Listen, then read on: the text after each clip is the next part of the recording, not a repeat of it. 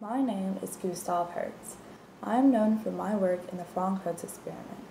My partner in this experiment was James Franck, and we performed this experiment at the University of Berlin in Germany in 1914 during the first year of World War I. In this experiment, our goal was to demonstrate that electrons occupy only discrete quantized energy states.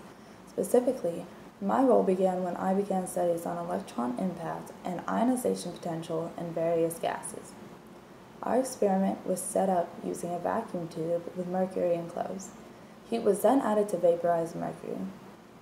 Then a series of voltages was applied to the tube. A small voltage was used to heat the filament for a source of electrons. 3 more voltages were then used to establish electric fields inside the tube. The first small field was used to sweep electrons away from the filament. We observed that when filaments eject electrons, they become slightly positive, and the area around the filament becomes slightly negative due to the cloud of electrons.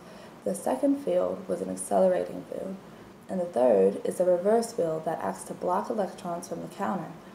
Then, the electrons were accelerated by a voltage towards a positively charged grid in a glass envelope filled with mercury vapor. Past the grid was a collection plate.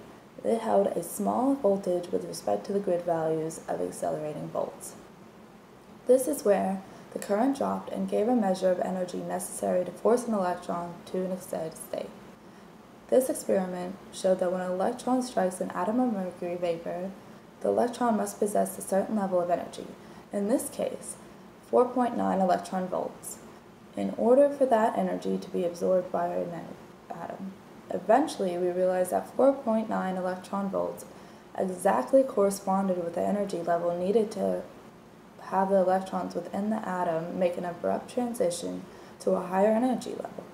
This demonstrated atoms absorb energy in precise, indefinite amounts or quanta. It also gave proof to what Niels Bohr had foreseen when he created the Bohr's atom to explain the nature of the atom.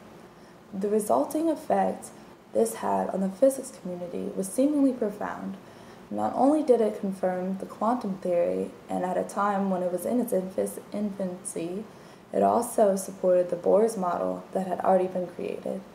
After one of our lectures, Albert Einstein spoke in very high regard of our findings. He said, "It was so lovely, it makes you cry."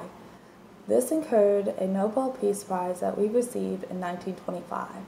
We began working on this experiment in 1913, and by the end of 1914 we had completed it. After, I took a break from my work and served in the military until I was seriously injured and returned back to my research after I was unable to fully heal.